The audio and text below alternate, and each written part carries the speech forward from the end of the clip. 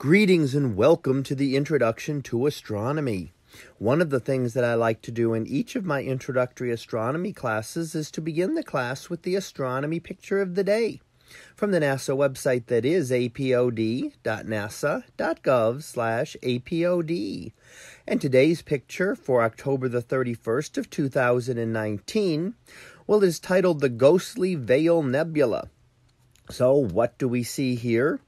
Well, this is an example of a supernova remnant, and this is not the way we normally see it. This is actually the entire nebula. We often see parts of this, and that's because it is such a large nebula extending across a good-sized portion of the sky.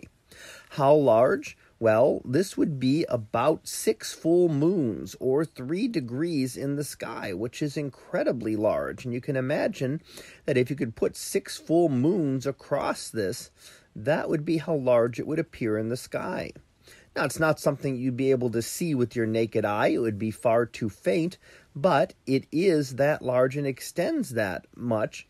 So often, individual portions of this are given their own names. So it actually looks as several different nebulae, and one of the common ones down to the lower right-hand side is actually the Witch's Broom Nebula. So there are a number of other ones within here as well. That's one of the prominent ones, and one that ties in with Halloween. So what this is an example of a supernova remnant, or an exploded star.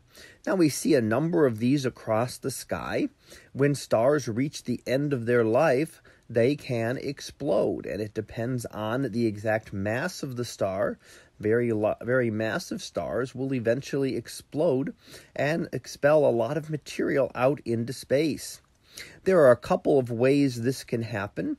So there are two major types of supernovae. One is a massive star at the end of its life. The other is an already compact star, the remnant left over, that becomes unstable and explodes. So there are a couple different ways this can occur, but they both do send material back out into space. Now this is where the heavy elements come from, or at least many of them. How do we produce all of these heavy elements? Well, the Big Bang produced hydrogen and helium, and that was it. Heavier elements had to be created within stars. So stars fuse hydrogen into helium, and then helium into carbon, and so on up to iron. In order to create elements heavier than iron, you need something more massive, some massive source of energy. So a large supernova explosion produces a lot of energy and would be able to create those heavier elements, things like gold and up to uranium, that are much heavier elements, and would then expels them back out into the universe.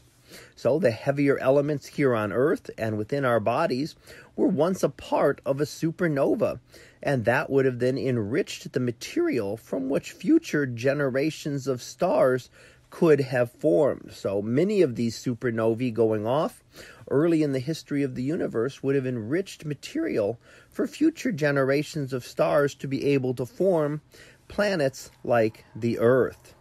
So that was our picture of the day for October the 31st of 2019. It was titled The Ghostly Veil Nebula. We'll be back again tomorrow for the next picture. So until then, have a great day, everyone, and I will see you in class.